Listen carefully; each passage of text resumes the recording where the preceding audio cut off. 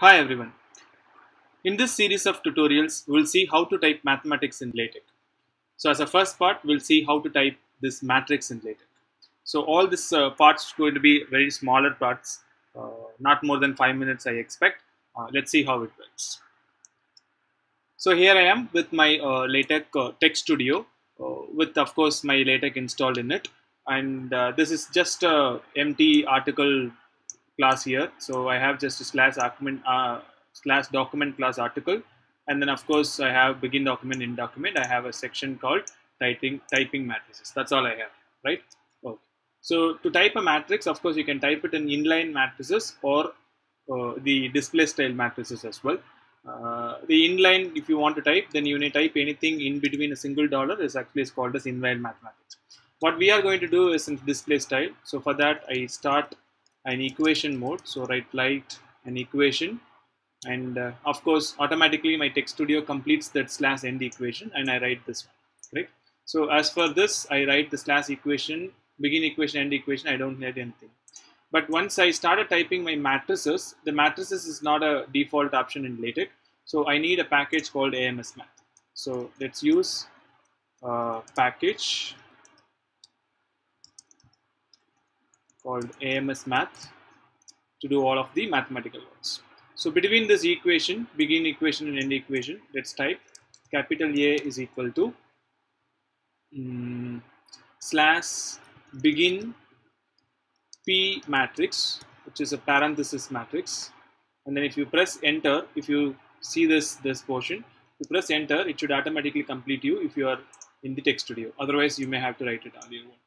So the way we write the matrices is simply, we write the entries here, let's say suppose 1, and then we write an ampersand symbol to denote that it is a first column, first entry, and we write another entry, let's say suppose 2, and to go to the next row we write double slash, and then we type 3 and then ampersand symbol 4.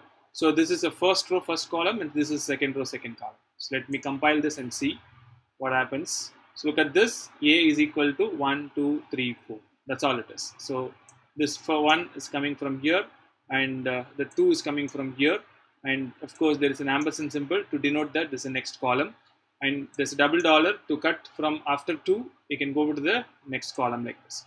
So that's how it works. All right, so now let me call out everything, and if you whatever the thumbnail was there, we'll type that equation. To type such kind of matrices, very simple. It is just A underscore, and then there is an open curly braces and close curly braces to denote that 1 1, and then ampersand symbol, and then A 1 2, which is A 1 2, and then ampersand symbol, and then we can write slash dots ampersand symbol, then A underscore 1 n. So as far as what we achieved, let me compile and check. So that's simply A11, A12, A1n. That's all. Now you can go back to the next row by just pressing the by just writing the double slash over like this, and go to the next line like this. So A underscore 2 1, second row, first column, and then A underscore 2 2, and then slash dots ampersand symbol A underscore 2n. Correct? So let me compile this, saving this and compiling this. It's my first row and second row, first row and second row. Now for the third row, if you notice the if you notice the thumbnail here, for the third row it is all vertical dots over here vertical dots, and then there is a diagonal dots over here, again vertical dots over here. Correct? So let's go back to that and see.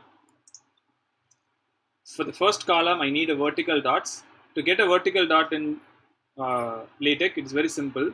Slash V dots. That's all. And an ampersand symbol. I need one more slash V dots for the second column. You see the second column also. But the third column requires a diagonal dots. So as you might have guessed, the command for the diagonal dot is simply D dots.